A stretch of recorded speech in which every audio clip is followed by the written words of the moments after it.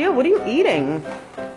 Some mini naturals. I don't like them though, I hate them. So why are you eating it for? I'm trying to... Yeah, but Gio, that's good. You're making good choices around your food. Pizza! I want pizza! Gio, that's disempowering. Welcome, y'all, to episode 19 of Diaries of the Drunken Dumbells with Di and my sidekick, Gio. And today's episode... Don't diss me. Putting a stop to your disempowering behavior. There's no doubt that life puts obstacles in our path. But even more often, we get in our own way. There's so many ingenious ways that we find to let go of our power, and it puts us in unhappy situations. And for some of you, it's even paralyzing. Yeah, my power is slowly diminishing. True empowerment comes from knowing and respecting yourself deeply. It requires you to examine yourself in relationship to your self-esteem. For example, people who want to lose weight and keep the weight off have to learn new ways of engaging with food. Like if you decide to go on a diet and then you simply change your eating habits, but then you're complaining the whole time about you can't eat this or that, or you're always moody because your cravings are through the roof, you're going to be creating a disempowering context around food, and you're likely setting yourself up for failure. I'm a failure. Some other disempowering strategies that you might be familiar with are avoiding the real issue or unwilling to face the truth.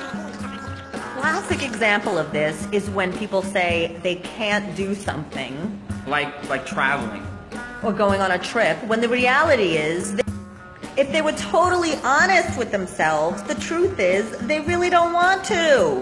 That's disempowering. Disempowering! Another one is the illusion of not having a choice. Disempowering. It's easy to blame others or a situation for making you feel sad or angry. But the reality is, no one can make you happy, angry, or sad. We always have ultimate control of our emotional state, and to give that power to someone else is totally disempowering.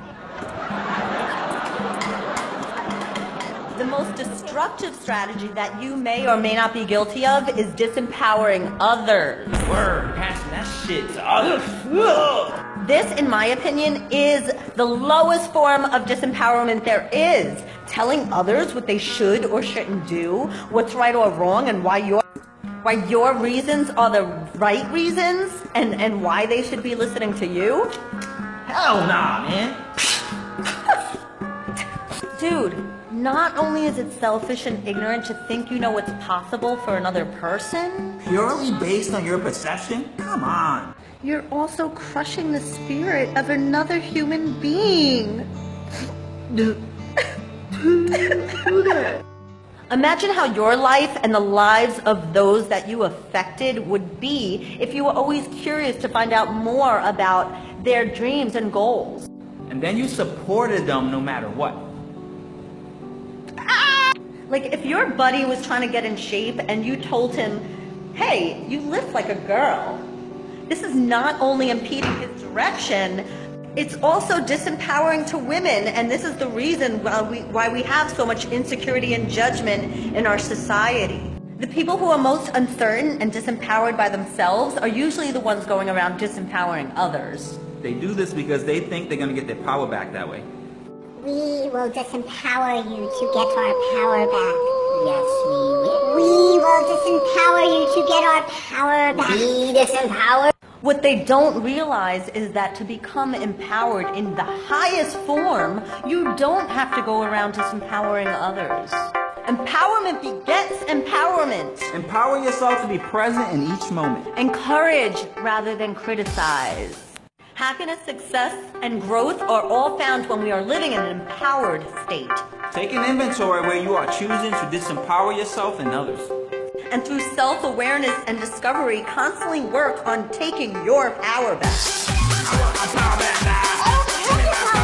Thanks again, everybody, for tuning in to episode 19 of Diaries of the Drunken Dumbells with Di and my sidekick. Empower Gio! Yeah, we're both empowered.